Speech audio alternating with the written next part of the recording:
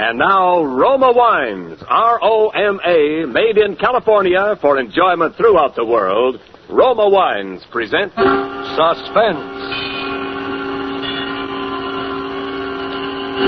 Tonight, Roma Wines bring you Miss Judy Garland as star of Drive-In, a suspense play produced, edited, and directed for Roma Wines by William Spear. Suspense, radio's outstanding theater of thrills, is presented for your enjoyment by Roma Wines. That's R-O-M-A, Roma Wines. Those excellent California wines that can add so much pleasantness to the way you live, to your happiness in entertaining guests, to your enjoyment of everyday meals.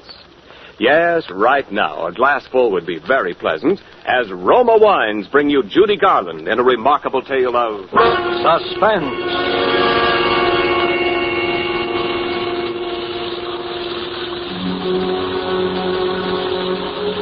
I wish I hadn't let Ruth talk me into serving that last car that came into the drive-in that rainy night. It was late and I was tired. I'd been on my feet all day carrying heavy trays, hopping to it with impatient people glaring their headlights on and off in my eyes.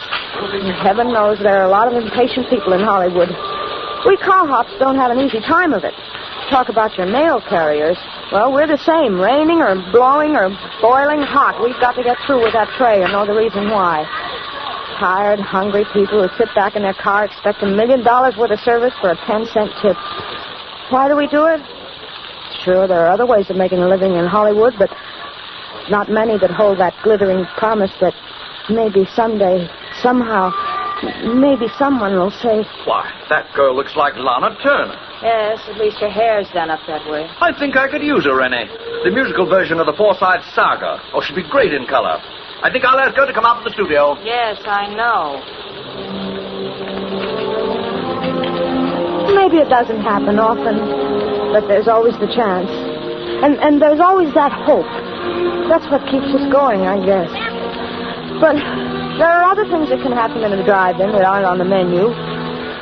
Like that rainy night I was telling you about when I let Ruth talk me into serving that last car that came in. Miller, listen, please take his order, will you? I got 3 cars. Oh, look at the clock, will you? It's nearly midnight. I'm off duty. Oh, please, Miller, just this once more. Will you? My date's waiting. I'll do the same for you, son. Hey, what's the matter with him? Can't he read? Please do not honk your horn. It looks clear enough to me. It's the doctor's car. You see, he's probably in a rush. Anyway, you got nobody waiting for you. Oh, all right. Oh, gee, thanks, Mill. That's right, Rennie. It was true. I had no one waiting for me. Only the bus that was going to take me to Glendale, where I lived alone in an apartment. So I buttoned up my raincoat and took a menu over to the car. Good evening. Never mind the menu. There's some black coffee, a pot of it, and a ham sandwich. Please hurry it.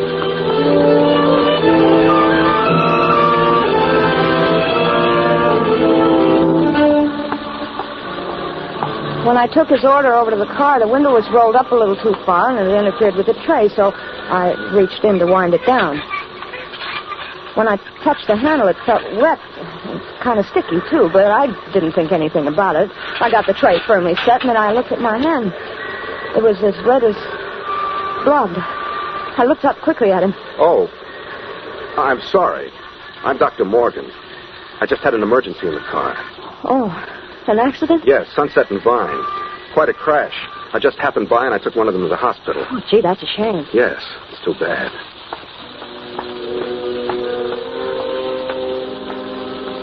I walked back trying to wipe the blood from my hand with a paper napkin. It gave me a creepy feeling to have somebody's blood on my hand. Then I went in to wash. I was trying to keep close track of the time, and I was a little worried for fear the big drive-in clock wasn't right. It sometimes ran slow. So I took a coin from my apron pocket. I figured it was worth a nickel not to miss that last bus to Glendale.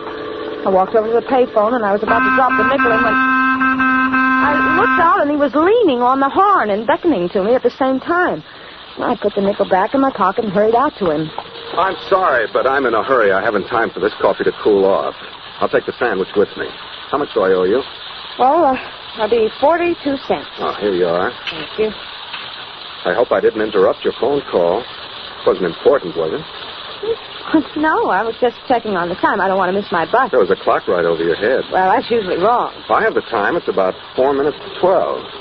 Oh, I'm going to miss my bus. What time does it leave? At midnight from Hollywood and La Brea. Hop in. I'll take you. I'm going right past there. Oh, would you? I'll take the train. I'll be right back. I might still be able to make it. Okay. In my hurry to unhook the tray from the window, I gave it a jerk and it fell crashing to the ground. Oh, dear. Ruth? Yeah? Look, help me with these things, will you? I'm going to miss my bus. Go ahead, Mildred. I'll get it. We picked the things up quickly, and Ruth went off with the tray. I started to run around the other side of the car when I noticed something shining on the ground. It was one of the shakers that had fallen from the tray. I picked it up and started toward the driveway. Why don't you just put that in your pocket? You can return it tomorrow. Come on, you're going to miss your bus. I put the shaker in my apron pocket, and I rushed over to the other side of the car. He opened the door for me, and I was just about to get in when I hesitated. I wasn't used to doing this kind of thing. The other girls sometimes let their customers drive them home, but I never did. Still, he looked so decent, and Come on. You'll miss it. Then he reached out as if to help me in, and I thought that he was really concerned about my missing the bus, because he seemed to pull me into the car. First thing I knew, I was sitting beside him. Then the door slammed, and we were driving off.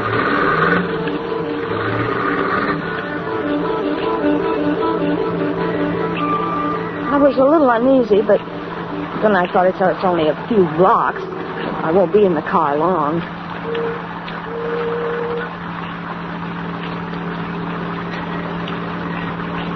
I suppose you're in a hurry because someone's waiting for you. No, I live alone, but I'd hate to walk back to Glendale in this rain. You won't have to walk. Well, this is very nice of you. I appreciate it. Not at all. Would you mind rolling up that window on your side? There's a draft. Oh, of course.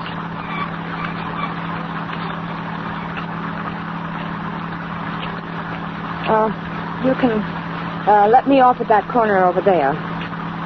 All right. Mm-hmm. Anywhere along here will be all right. This is fine. Right over there by the stop sign. Wait a minute, you're going through the stop signal. Am I? Yes, but I'll get off over there by the other one. My bus! You're turning the wrong way. Am I? Yes, this goes up to Laurel Canyon. Does it? Hey, let me out of here. You thought you were pretty smart, didn't you? I don't know what you mean. Please, let me out of this You car. went right to the phone. You thought I wouldn't see you. The phone, but I was calling about the time. Honest, I was. The time. With that clock over your head. But that clock's wrong sometimes. Besides, who would I call? Why should I call anyone about you? You were calling the police. No, honest, I wasn't. Let me out of this car. You were going to catch a bus. You were going straight to the police. That's where you were going. But why? Why should I go to the police? You know why. No, really, I don't. Because you saw it. You saw his blood. No, you don't. There. You won't need to try to open that door again. Now we'll be getting along.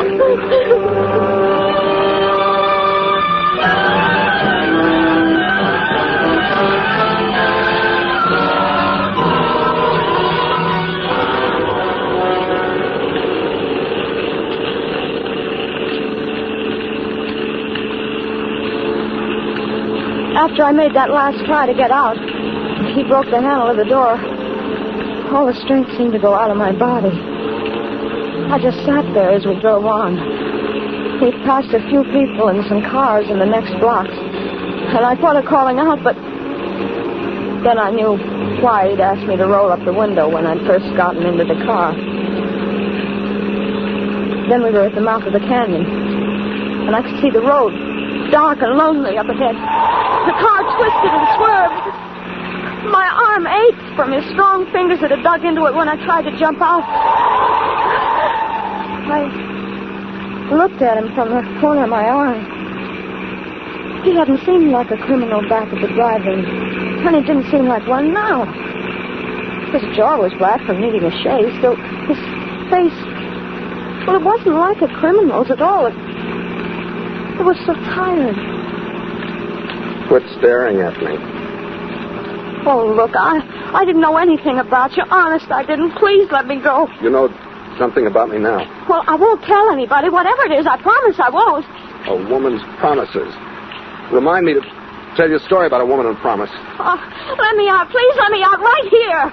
It's a long way back to Glendale. That's all the better. It'll take me hours to get back, and you'll be miles away by then. I'm not taking any chances with you, kid. Please let me out. I've got to get back. You said no one was waiting for you. You live alone, don't you? No one will miss you.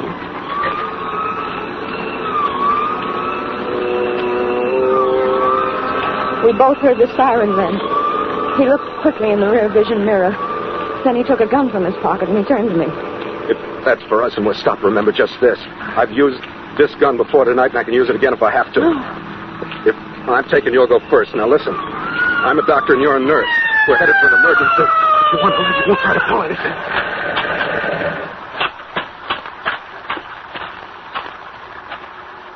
You're on awful fast for a wet night, aren't you? Followed you up from Hollywood. I'm Dr. Morgan, officer. This is Nurse Johnson, emergency call. Let's see your identification. He fumbled through his pockets with one hand, holding the gun in my ribs with the other. The motorcycle cop looked over at me. I thought for a moment I could signal him with my eyes. But then I knew he wasn't looking at my face. He was looking down at my white starched blouse, which you could see under my raincoat. He thought it was a nurse's uniform. Ah, here you are. Okay, Doc. Sorry I stopped you.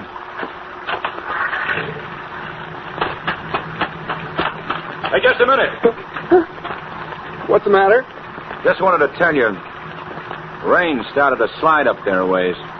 Take it easy. Thanks, I will.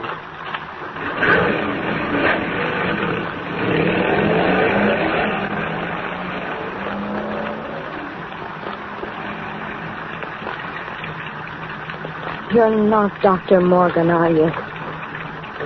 What do you think?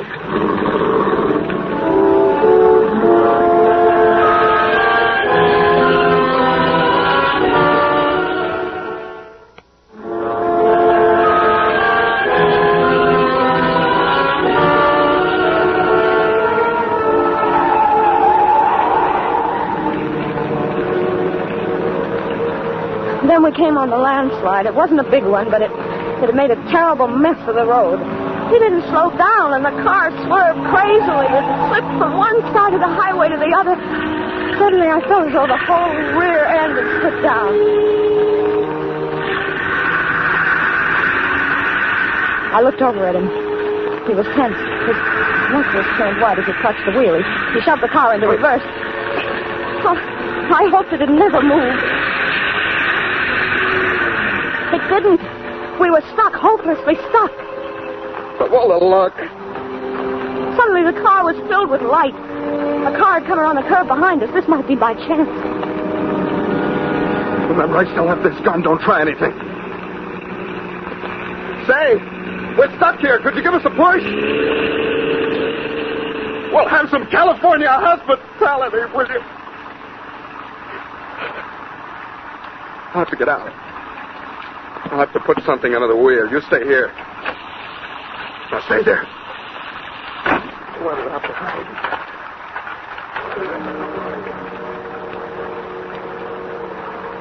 There were some bushes by the side of the road. If I could reach them, I could perhaps run up the side of the hill and hide. And then in the morning, make my way back down the canyon. I carefully turned the handle of the door. I could see him in the mirror. He was at the back of the car. I eased the door gently open, put one foot out. I was just sliding out when I heard him. We're not going anyplace. Come here, give me that raincoat. Why? I need something dry to stuff under this wheel. But I... You won't be needing it. Come on. He practically ripped it off my back. Wound it into a ball and bending down, he stuffed it under the wheel. The gun stuck out of his back pocket. If I could get it, if I could lay my hands on it. I held my breath. I reached out. It seemed so far, but I finally touched it. Then I snatched it from his pocket swiftly. Look, give me that gun. I'm going. You can't stop me now. Can't I? No. You stay right where you are. I won't hurt you. All I want to do is get home. I'm going, but if you follow me, You'll what? I'll kill you. I don't think you will. Yes, I will. You think I'm afraid? Aren't you? No. I don't care what happens to you. You're a murderer. You killed somebody. I thought you didn't know anything about me. I didn't, but I do now, and I'm going to tell the police. You stay where you are. No, don't. I'm not afraid. I'll shoot.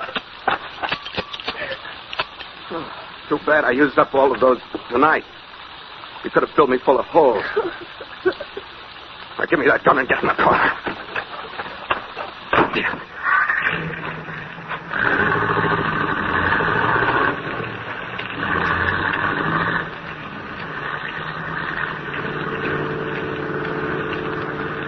Are you going to kill me? What do you think?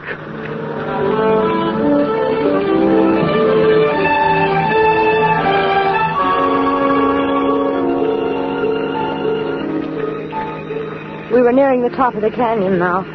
The road was very steep. The rain had let up. It was just drizzling now. Even though he hadn't answered my question, I knew the answer. He was going to kill me. I wouldn't get back home tonight. Not tonight or any other night. It was funny. I sometimes used to hate that little apartment of mine when nothing ever happened. But tonight... And then, for some strange reason, I thought about Ruth. What would she say tomorrow when I didn't show up at work? And I wondered where they'd find my body. Well, here we are. Lookout Mountain. Top of the world.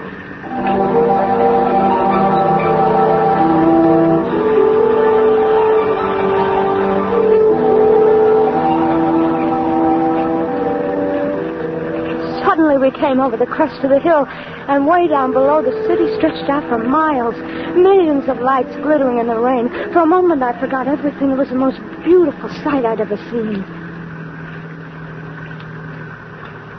Ever been up here before? No. Nice, isn't it? Yes.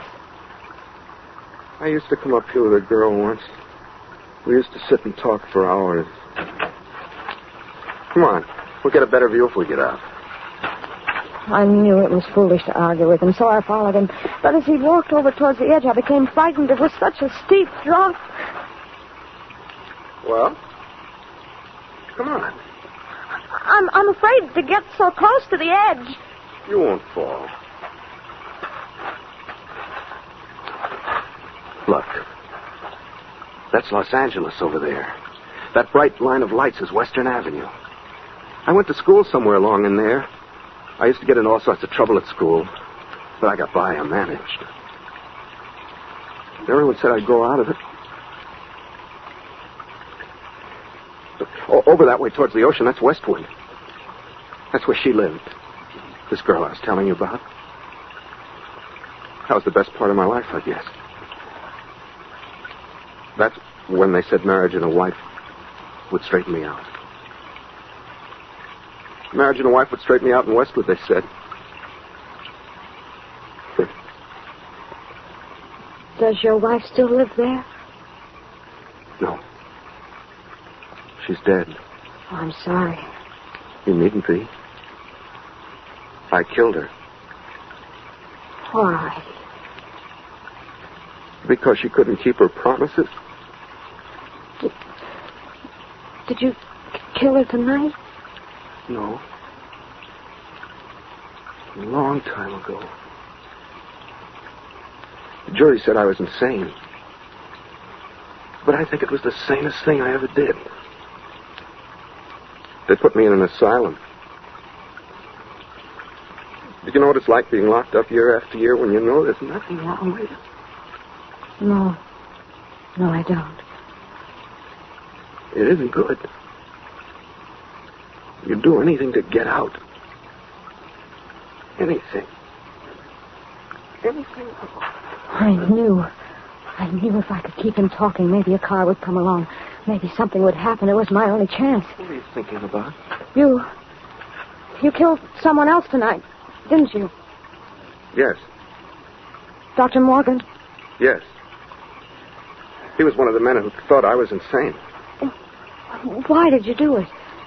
I wanted his car to get away in. I didn't want to be locked up anymore. Oh, but they'll catch you. No. They won't find the doctor for several days. I saw to that. How can you be so sure? I do things thoroughly. What are you going to do now?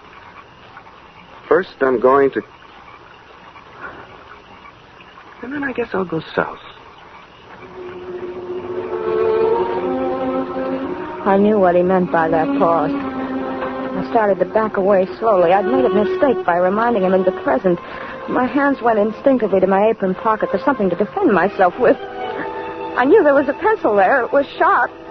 Maybe I could scratch him or hurt him some way with it, but when I reached for it, I felt something else instead, something cold and hard. I was puzzled for a moment, and then I remembered. It was the shaker I'd picked up at the drive-in. Stand still. And then he started moving toward me. Me with only a pencil and a shaker to defend myself with. It's too bad I came into that drive-in tonight. Oh, why did you? Because I was hungry. Because I hadn't eaten for a long time. Weren't you afraid someone would see you? No alarm had gone up. How'd you know? I knew. If only you hadn't rolled that window down. Well, if you're sorry, why don't you let me go? It's too late. What's that? With a sudden movement, his arms were around me in a tight embrace. I started to scream, but suddenly his lips closed over mine. Pushing my head back roughly, he kissed me. I could scarcely breathe, and I felt the car's headlights on us like a spotlight. Just look at this view, will you? I'll have to do this in a picture sometime. Can't you see you're interrupting something? Come on, drive on, will you? Okay. And in all this rain, you'd think people would have some more sense.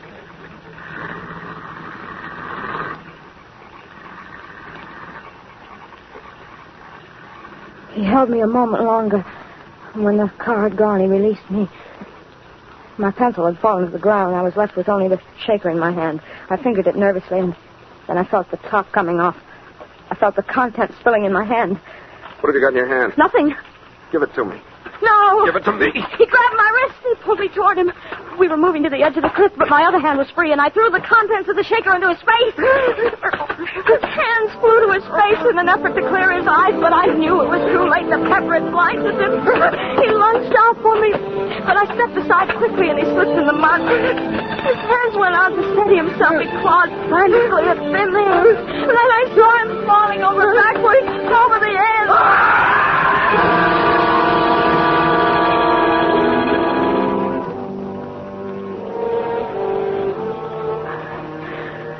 Then my strength gave way, and I felt myself sinking down to the ground.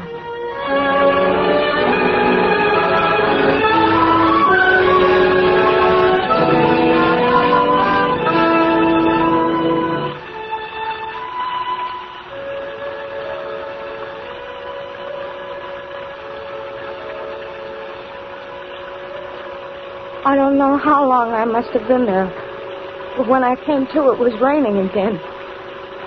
I was soaked to the skin, and there was mud caked in my hair. There was no one in sight. The lights of Los Angeles stretched out in a pattern peacefully below. And I knew that somewhere at the foot of those hills was Glendale. And my apartment. I rose slowly to my feet, and I started back toward the road. Somehow, everything that had happened seemed unreal. Like a dream.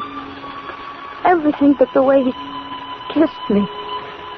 To keep me from crying out.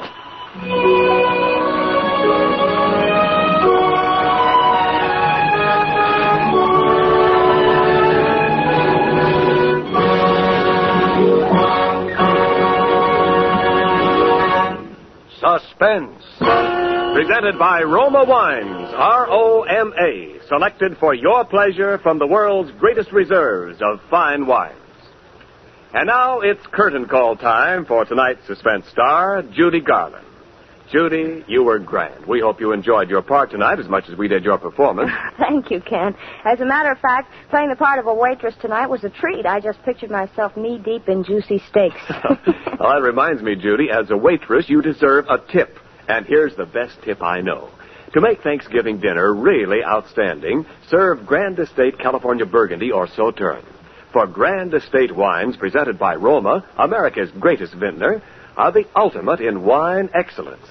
Yes, the brilliant clarity, full fragrance, and mellow taste of Grand Estate wines please the most discriminating guests. Well, I know that my guests would agree with you. And, Judy, there's a reason Grand Estate Burgundy and Sauterne are distinctively better. Because for Grand Estate wines, Roma selects only the choicest grapes. Then the priceless skill of Roma master vintners, necessary time, and America's finest winemaking resources guide this choice grape treasure to rich taste luxury. So, remember, when you serve Grand Estate wines, you serve the finest, the crowning achievement of vintner skill. Well, that's a real tip, Ken. And so you can follow it, Judy. Here, with Roma's compliments, is your gift basket of Grand Estate wine. Well, thank you. And while I'm giving out thanks, let me give a great big portion with love and kisses to my great and good friend Bill Spear for his magical direction, and to Raymond Lewis for playing the man so wonderfully. Well, thanks to you, Judy, and to Metro Goldwyn Mayer, producers of The Yearling, for their cooperation in making you available to us tonight. Next week, we'll have Chester Morris as star of Suspense. Oh, he's one of my favorite actors. I won't miss it. Good night. Tonight's Suspense play was written by Mel Donnelly and Muriel Roy Bolton. Next Thursday, same time, you will hear Chester Morris as star of Suspense. Presented by the Roma Wine Company of Fresno, California.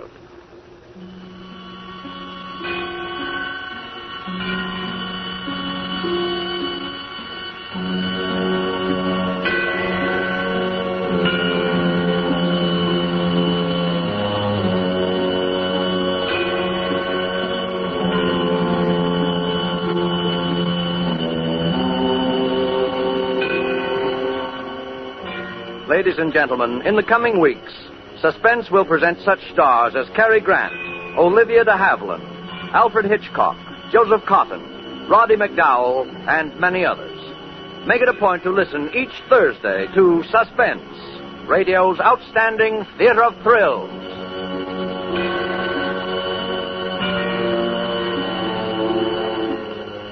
Suspense is broadcast from coast to coast and to our men and women overseas by shortwave and through the worldwide facilities of the Armed Forces Radio Service. This is CBS, the Columbia Broadcasting System.